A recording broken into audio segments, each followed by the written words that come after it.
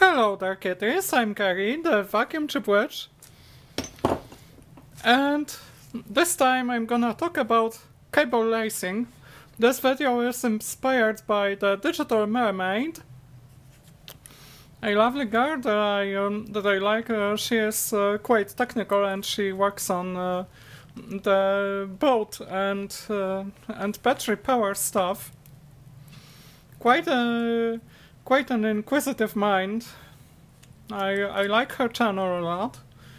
And recently the Digital Mermaid made a video about old style cable lacing, something like you see here. And she also read the NASA standard for the cable connections and bundling technique and the workmanship. So let's get to the bench, because I've got some thoughts and experiences to share with you on that matter. So we've got this piece of cable bundle that was found in an old power supply. I got some purple Ariadna Titan 10 thread. This is polyester, but it's non-waxed. Now I'm considering buying the waxed thread. So since this is non-waxed, it will slip a little bit, make the lacing less stable. Let's zoom on in. Take a closer look at this piece of cable harness. The way it is laced. Let's grab some tweezers. Just one moment, please. Where did I get them? Ha! If you take a closer look at how the thread goes around the cable, it goes from above, under the thread, and then it goes above the previous thread, it goes through, and it goes over this loop, making the stitch quite unstable if you bend it towards where the threads close. Not the nicest way to do it. The drawing I made a bunch of drawings. The drawing that is found on this cable bundle, it's this. And contrary to the NASA stitch that I just learned the NASA stitch in practice, and the NASA stitch it goes under the cable bundle, under the previous thread, and under the loop. So there are 2 points where the thread is pinched against the cable bundle, which increases stability.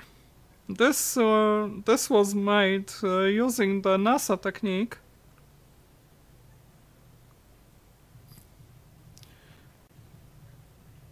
Of course, the cables themselves also affect the stability of the stitch, and I will talk about it pretty soon, because I also have some observations and thoughts about it.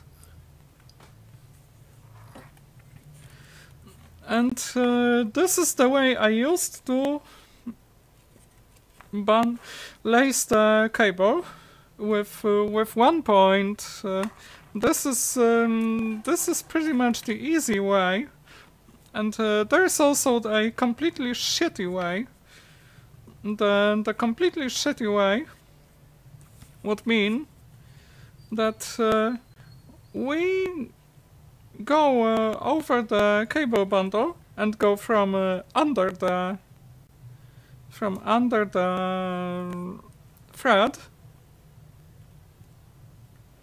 and this, while it crosses over the cable bundle, it will unfurl in no time. This is total crap, and you shouldn't be lacing the cables this way.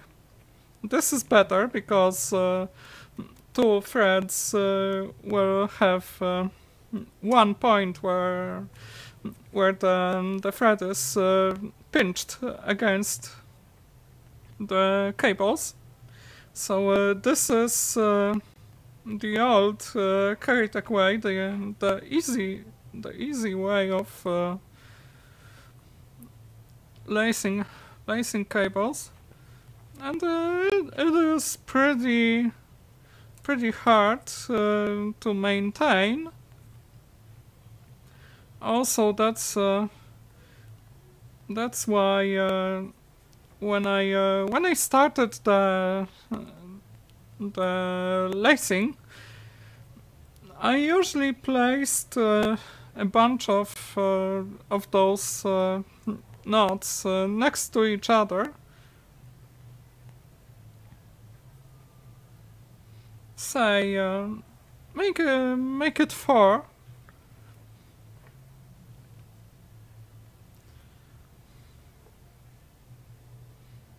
And the friction between the adjacent loops will prevent the starting and ending stitch from unfurling.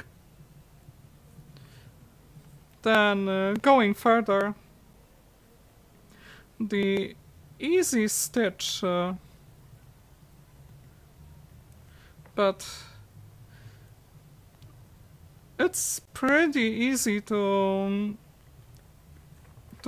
unfurl if you move it. And now, let's do it the NASA way. Let's go under the cable bundle. Then we go under the thread.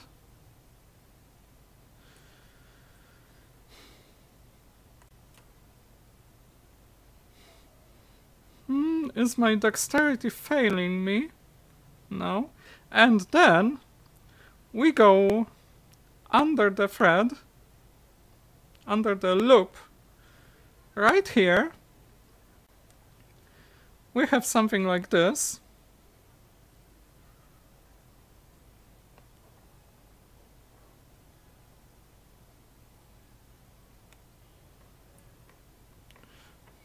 And we can pull it back, and it's pretty stable. And trying to move this knot, trying to move the stitch, it doesn't unfurl it right away. So this is the way better way to lace the cables, learning from the best. And now let's do it the way I discovered here, and see what happens. So, gotta route the thread back and under. Then I've gotta route the thread under the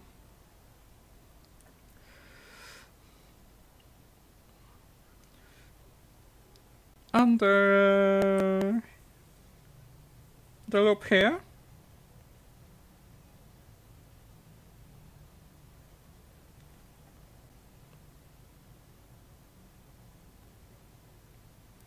And this is how this stitch is made.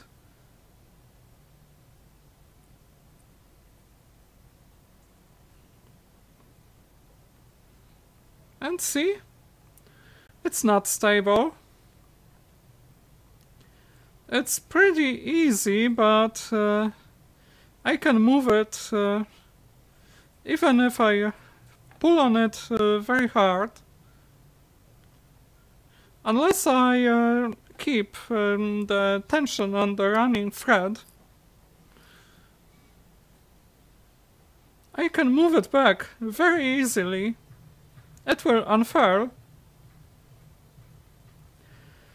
No, not very stable. So, the NASA way is the way that Caritek Electronics will from now on do the cable bundles. It's a thing of beauty and a joy forever. And I'd like my amplifiers to be a thing of beauty and a joy forever.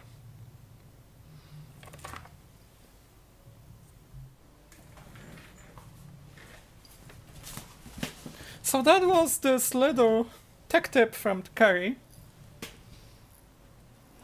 And if I have enough wires going through this amplifier, then I will make a cable bundle NASA style with my, shall we say, trademark purple polyester thread.